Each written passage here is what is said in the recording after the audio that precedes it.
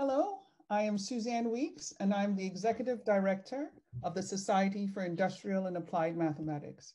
Welcome to the SIAM Invited Address. SIAM is an international association and a welcoming community that fosters the development of applied mathematics, computational science, data science, and modeling, all these things that are so essential to many application areas. Through publications, research, and community, SIAM's mission is to build cooperation between mathematics, society, and the worlds of science and technology. First, I would like to thank the selection committee for the SIAM Invited Address. Those are Professors Ricardo Cortez, Maria Emelianenko, and Małgorzata Pajinska.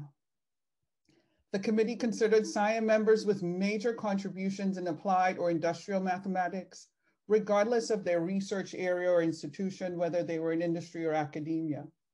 In particular, they looked for someone with a high level of accomplishment who is also an excellent speaker and whose work connects multiple areas of applied mathematics and statistics, and who is a great SIAM ambassador.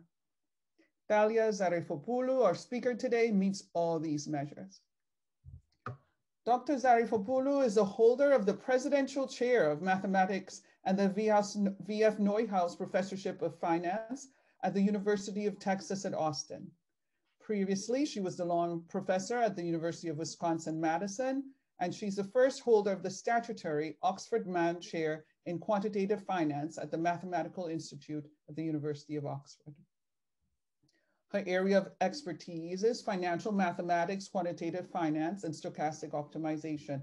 She has published extensively in the areas of investments and valuation and introduced novel approaches to indifference valuations, risk measures, and dynamic utilities. She has served very actively the community of financial mathematics. She sits on the editorial board of 11 academic journals and research monograph series, and she's the editor of the SIAM series in financial mathematics. She has served on various prize committees and panels, and she's been the vice chair of the SIAM activity group in financial mathematics and engineering. And she has served as vice president and president of the Bachelier Finance Society. In 2012, she received the honor of becoming SIAM Fellow, and in 2014, she was an invited speaker at the International Congress of Mathematics in Seoul. Thank you, Dr. Zariphopoulou. We are looking forward to your talk. Welcome. Thank you very, very much, Susan. And I also thank the Society and SIAM for giving me this opportunity. Let me switch to my slides. And is everything showing okay? All right. So first of all, Happy New Year and a safe year to all of you. And today I'm going to present some brand new results on a brand new area of research in financial mathematics, which is related to what we call human-machine interaction systems in robo-advising. I'm not sure how familiar you are with financial mathematics. In general, I could say that there are two main directions in our field. One has to do with evaluation. And in order to do that, you need to, broadly speak, like very informally speaking, you need to eliminate the risk.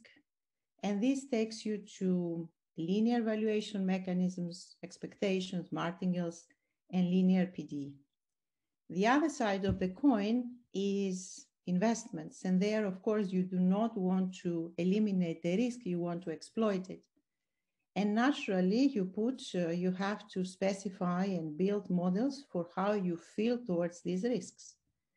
And naturally, this leads to non-linear criteria and stochastic optimization problems. Now, of course, the investment practice is very big, and we start with a big scale investment universes, and then we go down to the personal investment plans. So what has been happening in the industry right now is the very fast development of what we call robo-advisors. And these robo-advisors are automated investment platforms. They have very little, if any, interaction with human advisors. They started in 2008 during the after the financial crisis. They have many advantages that has to do with taxes, with automation.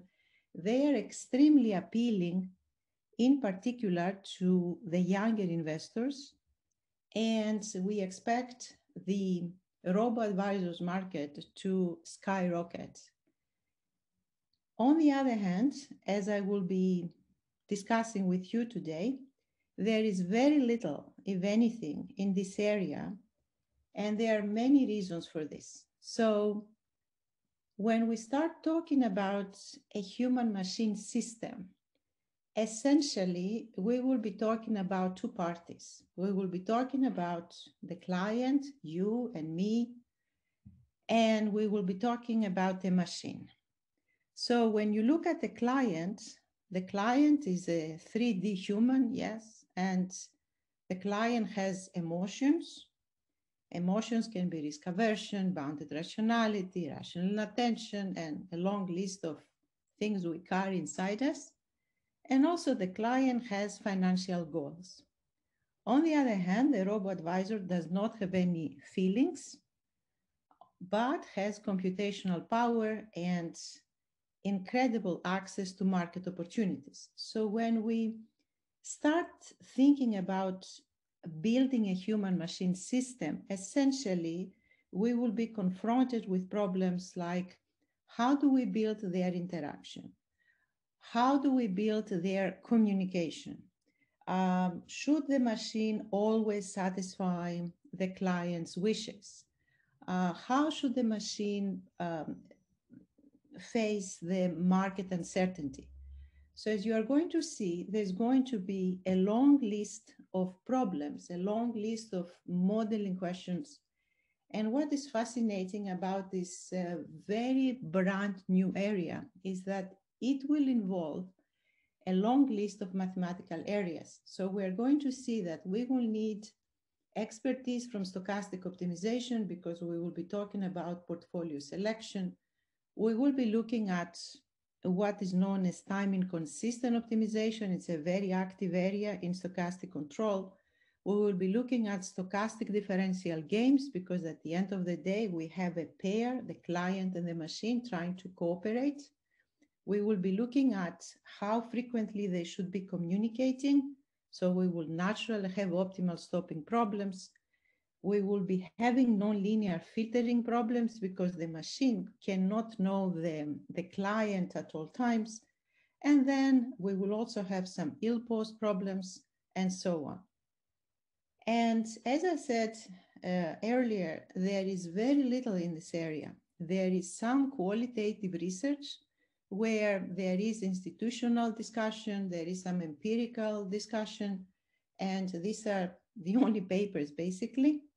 And there is also some quantitative research, and I will be talking today primarily about the way we thought with Agostino Caponi and Svein Olafsson on the first quantitative paper in robo-advising. And then there are 3 other papers where the focus is not so much how to build a system, but more to understand what we could be doing in order to model the investor preferences. So today I will be talking to you about these robo-advising interaction systems. So let's try to see how we can start even thinking about these kind of systems. So first of all, the investor, the client, will have a horizon, will have an investment horizon, which I will take to be finite, let's say capital T. And then forward in time, there is going to be a communication schedule. and the communication schedule will be modeled with some times, random times, that will be coming along. At these random times, the client will communicate the preferences he has, the investment goals she has, life changes, and so on. The robo-advisor will have to quantify, build a model for what we will be calling a utility. It's a risk preference structure for the client. At the same time, the robo-advisor will be reassessing the market conditions at this communication time. So there will be two things: preferences, updated preferences, and communication and market conditions. And then the robo-advisor will be solving an optimal allocation problem, and I will be denoting this problem by calligraphic P. But this problem at tau n will be defined all the way up to capital T. But on the other hand, as soon as the new communication time arrives, a new problem of a similar nature will be triggered. So when we talk about this problem, essentially, we will be talking about a couple of preferences and models, and this problem will be initiated at tau n. And what is important is to understand that at tau n, the utility of the investor will be specified, but the utility is a target that will be imposed at capital T.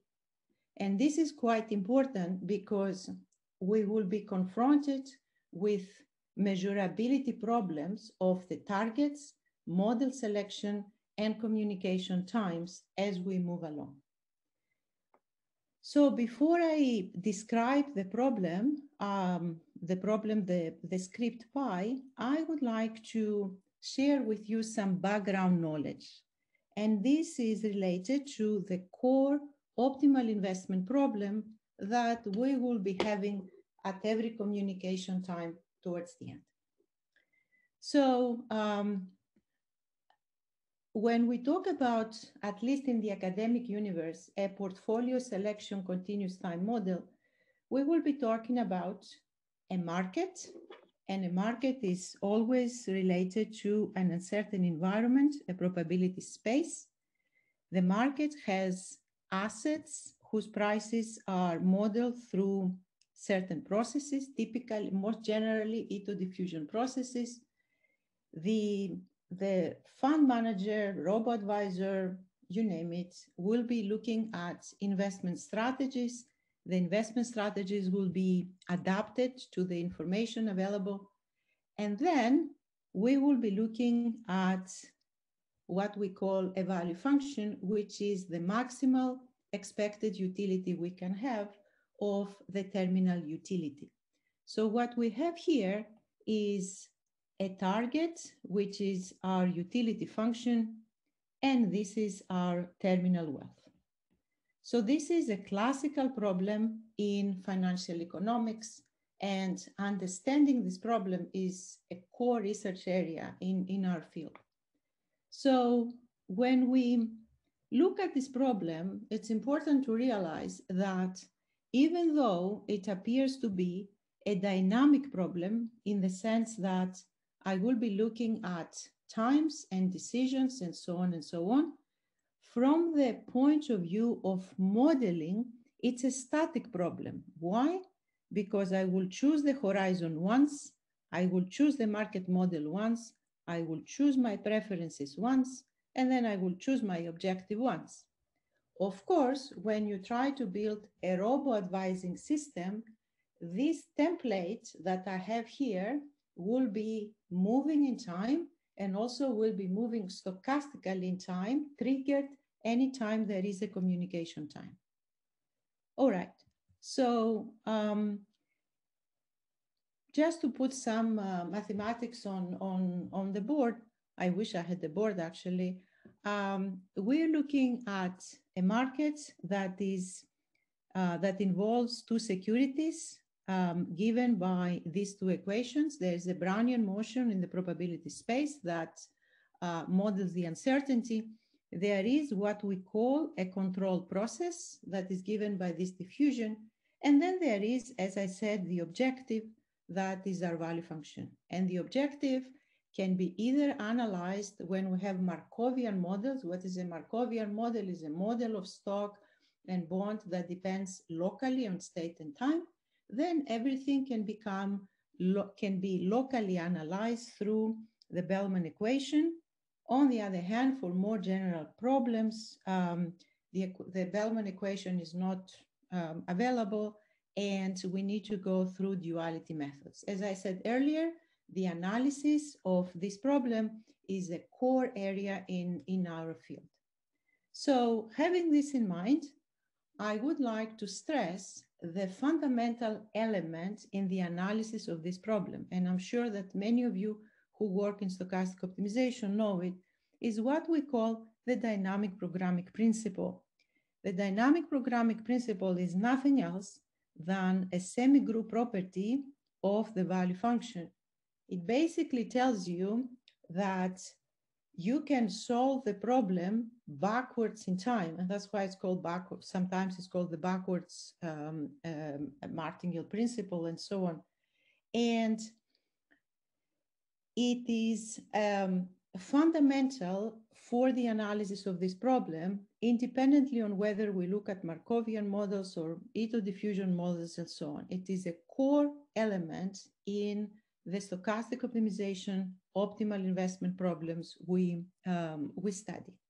And when this dynamic programming principle fails, then we have many interesting problems to worry about. So let's go back now to the robo-advisor's stochastic optimization problem, which is nothing else than the problem I just described, but in communication, generated at communication times till the end.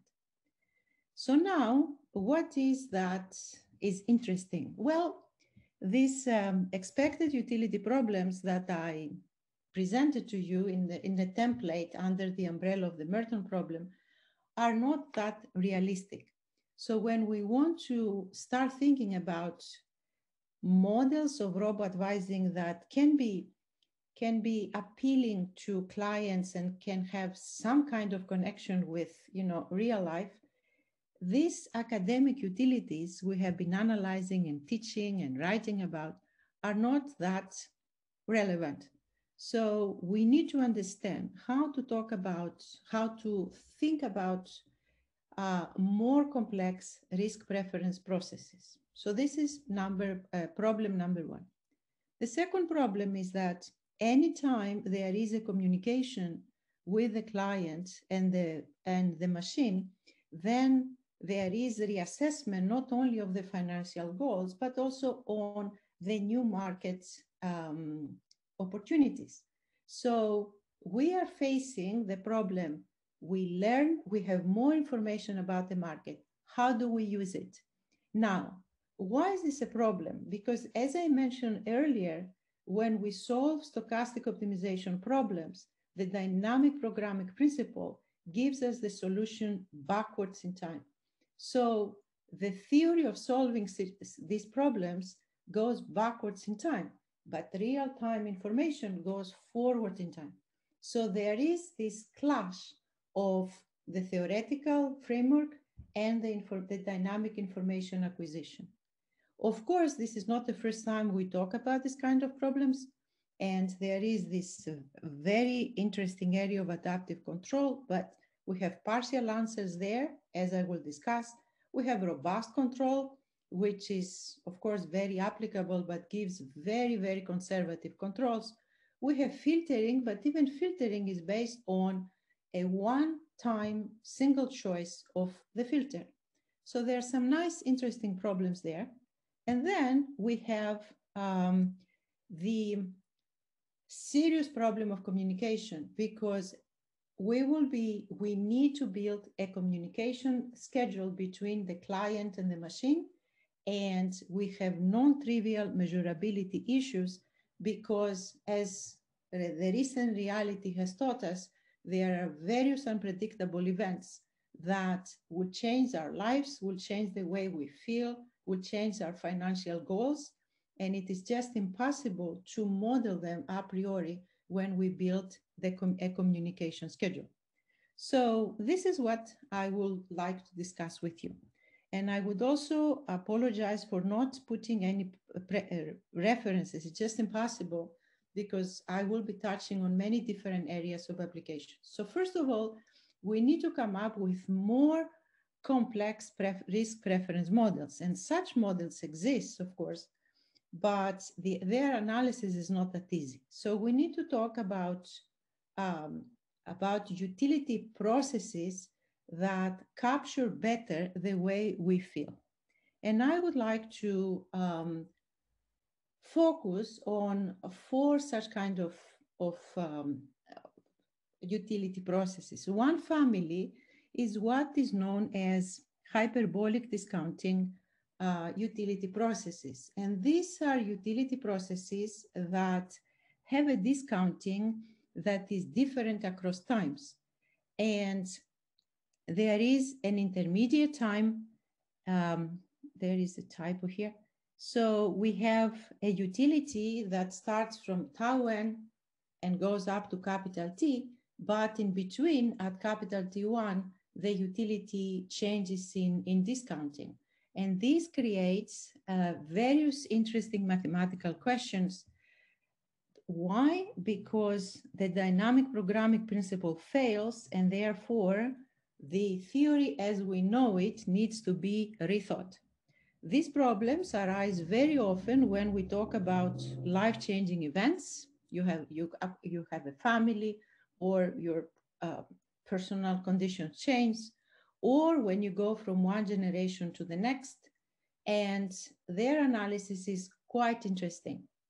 Then we have the other models that are models well known to economists, of course, models of bounded rationality. And these are models where we also discount at the end of the horizon. And examples, young people think about their wealth, assuming that they're going to be healthy 5-10 years from now. These are extremely interesting problems. Very little has been done in dynamic settings.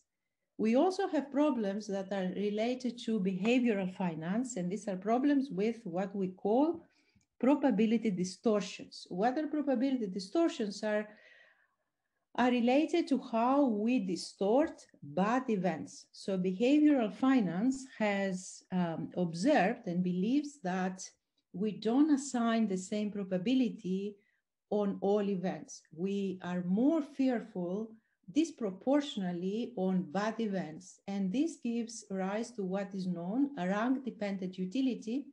And these utilities are formalized by this nonlinear, this integral that I highlight here. What is interesting about these problems? Again, the dynamic programming principle fails. These optimization problems give rise to optimization criteria with what we call nonlinear expectations. There's a very nice theory about this. What is difficult with these problems is that we don't have a suitable nonlinear stochastic calculus platform to analyze these problems. And still, many questions are open for research. In general, I would say that when we want to build utility problems that are more realistic and more complex, we will be looking at problems that have what we call time inconsistency at large. And these are problems where we have a combination of the classical criterion of stochastic optimization. So you try to maximize the expectation of your utility, but also you have another term that is a utility of an expectation. And these problems give rise to time inconsistent problems. Dynamic programming principle fails. The notion of optimality is not universal, and we need to come up with different frameworks to analyze these problems. The most popular is a game formulation. This gives rise to some interlinked Hamilton-Jacobi-Bellman equations. And surprisingly, even the most fundamental problem in practice, not in theory, because so far I have been talking to you about academic work primarily. In practice, the most popular way of building investments is based on what is known as the mean variance optimization problem that was introduced by Markovits. And I would like to spend just a couple minutes to talk about this problem and also highlight what we mean when we talk about time inconsistency. So this problem, and I will present it for out of historical respect, was introduced by Markovits. And this problem is a problem of a single period, and we have securities that are available for trading. We allocate weights on these securities. We have a return, that's fine. And then we have a criterion. And there are two equivalent ways of thinking about mean variance. The first formulation is we fix an acceptable variance at capital T, and then we try to maximize the expectation of our return. Equivalently, we fix the mean, and then we minimize the variance. And these two problems are equivalent, of course.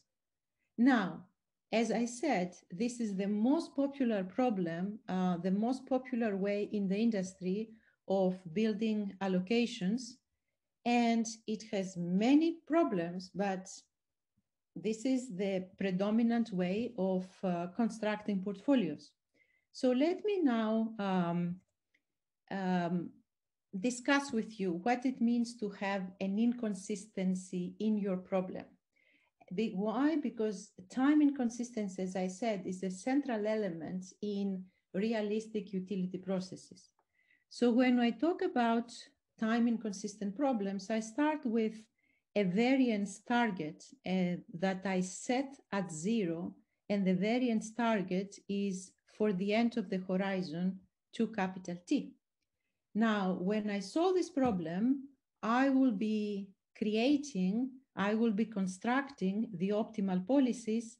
This is the optimal policy for period 1, and this is the optimal policy for period 2. That's fine. Now, when I go to the time capital T, which is the intermediate time, then I will be updating my variance target. So if I choose the same target that I had before, which was from 0 to 2 capital T, then I'm going to see that there is inconsistency in the following sense. So here I will be creating a new policy, and then when I will be comparing the two, I will see that these two policies do not coincide. So what you see here is a fundamental difficulty in understanding, in constructing policies across periods.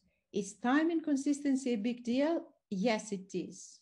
It is a big deal, and for various reasons that I will explain later on. It is also a big deal because it gives a very interesting mathematical, there are many nice mathematical questions when you don't have time consistency in your setup.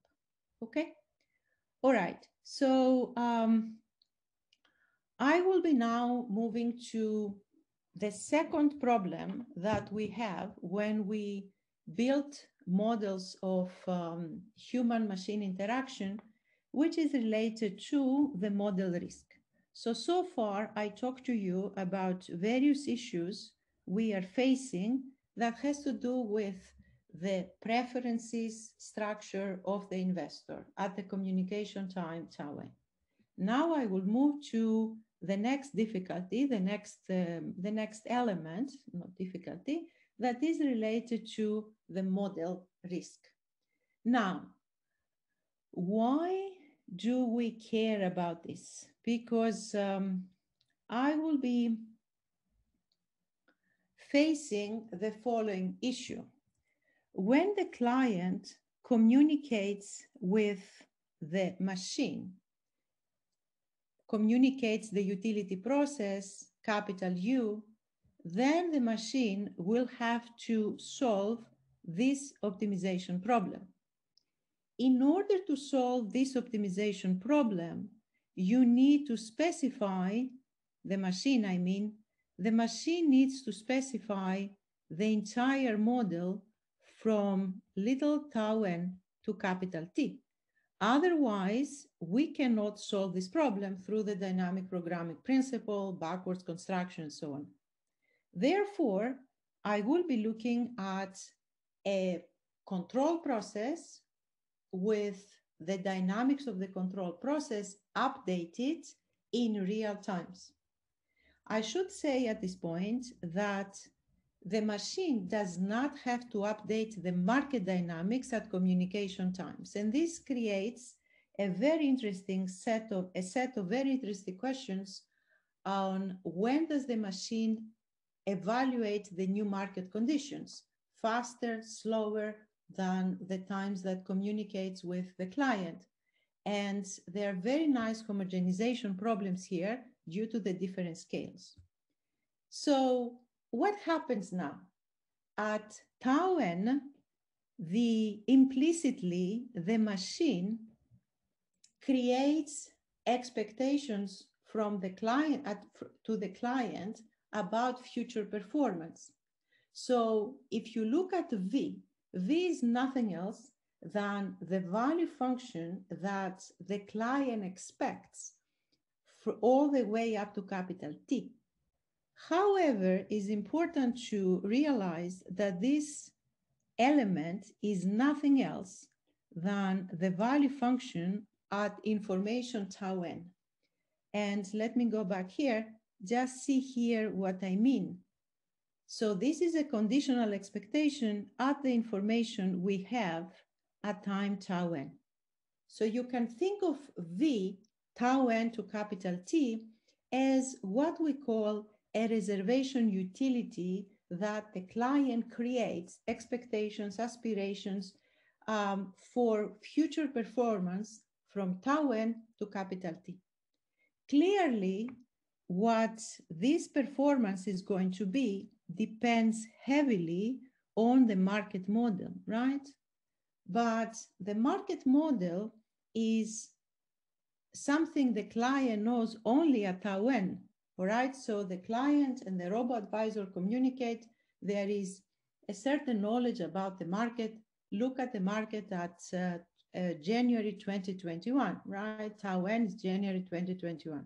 2 months later, the pandemic caused a shock in the market, and therefore the initial model that was chosen at tau n has to be readjusted. By readjusting the model, the client is not aware of this, of course, but the robo-advisor will be aware because the robo-advisor has the opportunity, that's its power after all, to truly go and look at the market and update the market conditions. Therefore, we always have model decay. But this says that after all, the robo-advisor might not be able to deliver this promised V. In some rare cases, it might deliver better, but in many cases, it might go below V. So what should the robo-advisor do in order to mitigate this model risk? Do we have this model risk? Of course, because new information about the markets always arrives. And the question is, how does the robo-advisor balances the promise that implicitly gives through this reservation utility to the client and the risk that the robo-advisor has by the updated market conditions? So this creates actually an extremely intriguing ill-pose problem. So what happens is that at tau-n, this is what the client expects. But the model as such will be changing at times beyond the initial one. So think of the model as a process on its own that is being adapted as the robo-advisor learns about the markets. The robo-advisor has promised to the client this V, but the forward reality, modeling-wise, will be changing. So how can the robo-advisor guarantee that no matter what changes we have, this V will be delivered? Well, the only freedom the robo-advisor has is to change its own utility. And if there is no change in the model, this utility is also the utility of the client. That's fine. But when the market changes, the only way the robo-advisor can truly preserve the V, the reservation utility, is by changing the utility that the machine has. And this is a main difference between the adaptive control and what we are proposing here. Adaptive control adapts the market model, but always keeps the final utility the same. Here we go the opposite. We start with the reservation utility that is being implicitly created at communication times, and then we look at this, that is the initial utility, if you like, the updated market universe that the robo-advisor has the ability to, has access to, and then we need to put a new utility that is now the robo-advisor's utility. That's the utility of the machine in order to keep the promise that gives to the client at tau-n. So this creates actually an extremely interesting inverse problem. And what we are facing here is we have an initial point, an initial condition, if you like, and then we try to find a utility that matches it. And this is related to what we created with Marek Michela about 10 years ago, and we keep building this theory on forward utilities. This is the opposite of the classical utility structure where you put a terminal utility and you go backwards. Here you put an initial utility and you go forward. And the initial utility can be thought as what does the client expect the machine to do for him or her for the remaining horizon of the investment. Now, it turns out that if you look at, maybe I should not bother you with that. It turns out that you can characterize this process that you are looking for, this forward utility, through an infinite dimensional ill-posed problem. Why ill-posed? Because it's an inverse problem. We start with an initial condition. What is the initial condition? The V at tau-n. And then we try to find a utility from the machine point of view that can match the V as the market moves. Where do I see as the market moves? I see it here, because you can see the coefficients of the market, the mu and the sigma, adapt as time goes. And the SPD that I have here also adapts with time. So in order for the robo-advisor to mitigate what we call market model risk, we believe a good model, a good approach is for the machine to start building its own utility. This utility is characterized in Ito diffusion markets by this kind of infinite dimensional ill-posed SPD. What you see here is the updated in real-time market coefficients, And then what you see here is an extremely intriguing modeling input that is not present in classical optimization because there it is uniquely specified, but in forward optimization, the diffusion term of the utility of the machine is a modeling input. Now, it is related to how confident the machine is about the market assessment. It might be related to various other things that are connected to how the machine guides the client and so on. But at the end of the day, what we have here in order to mitigate model risk is a fascinating ill-posed infinite dimensional problem. So now I will go to the final part of the problem that we keep analyzing. I already talked to you about utilities. I already talked to you about the model risk. And now I need to conclude with the communication schedule. And this is actually, we know very little about how to talk about it. And in the paper with Agostino and Svein, we propose one way to build a communication schedule. But there are very nice questions that determine the communication schedule. Above all, we need to understand or we need to build good models about the measurability. So what is the risk here? The risk is that the machine might ask the client too early or too late. That's one risk. The other risk is that the clients might not be willing or might not be even able to communicate what they want. And some other times clients have irrational behavior after certain events. You know, you lose a lot and then all of a sudden you become extremely risk averse. The machine should not cater to this behavior of yours. So these questions actually are not easy to address. So far we have been thinking about one direction that is related to building regret bounds. And regret bounds are, roughly speaking, confidence intervals related to the value function without communication and the value function with communication. And then you can present these bounds to the client from the beginning and say, well, choose. If you don't want me to bug you every week or every month, or when this happens and this happens, you might be missing in performance that much.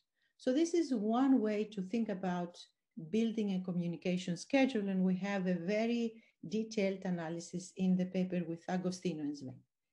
The other direction could be related to optimal stopping problems, because you can say to the client, I'm the machine, and I communicate to the client and say, look, I mean, I can solve this problem, or I can guarantee that you are given this upper bound on, or this lower bound on performance, and then you choose. So this creates a family of optimal stopping problems that are triggered at communication times. And again, the analysis of such problems has not been done before. So I think that I should stop here. And I guess everybody's getting hungry, even though we are spread in different time zones. So what I would like you to remember from my talk is, first of all, my wish for a healthy year. And then robo-advising is a fast developing area of applications. We have very little quantitative things to show.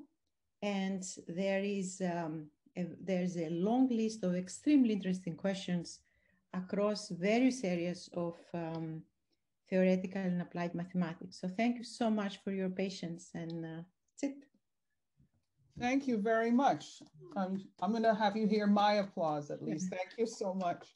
Yeah. So, let's see what the time is. We may have time for maybe one question. I see someone has asked about addressing barbell strategies. Do I have that correct? What is that? I see a comment here that says address barbell strategy, separate safe and risky asset pools.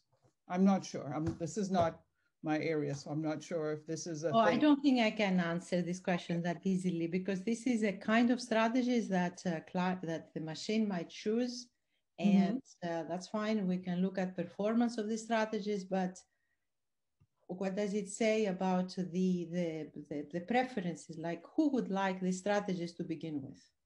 And I don't know who has asked this question, but even if we try to map very popular strategies like risk parity strategies and ask the question, what utilities generate such kind of strategies? That's an open question. So I'll be very happy to follow up on this, but I don't think I can give a quick answer. Right, okay. So any other questions from the audience? We have a nice crowd here. And I know I've already seen some names that I recognize. I won't call on people like in class, because I know we're almost out of time. But if you have any other questions, let me know.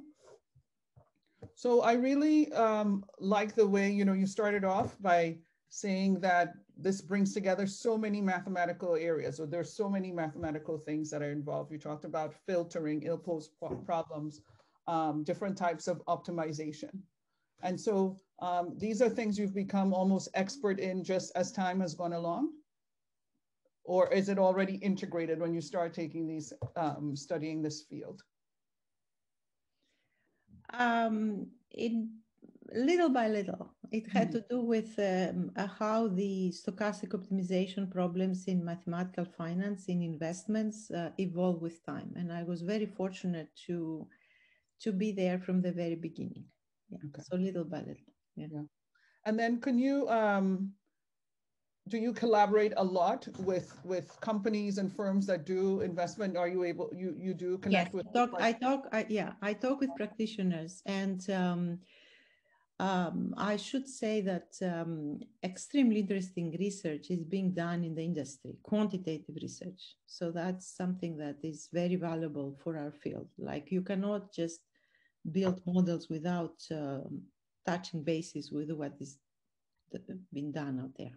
Right, without that interaction. Yeah. And then I want to remind everybody, I'm just going to take this time to remind everyone that we have a SIAM conference in financial mathematics and engineering coming up, and that's June 1st through 4th. Yeah.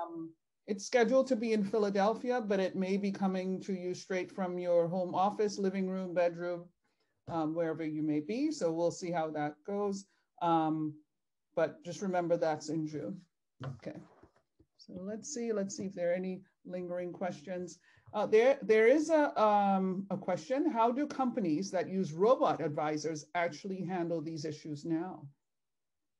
Well, with a couple companies I have been communicating, still they are trying to, first of all, it's very difficult within a company to change the infrastructure that exists. So there is a lot of, there are talks, there are discussions with researchers. And as you saw through my talk, there's so many different pieces that have to be put together that progress is very slow. Right. Okay. Good. All right. Good. Thank you. Well, thank you for a wonderful talk. This was fantastic. So thank you very much. All right. Bye. All right. Adios. Bye-bye.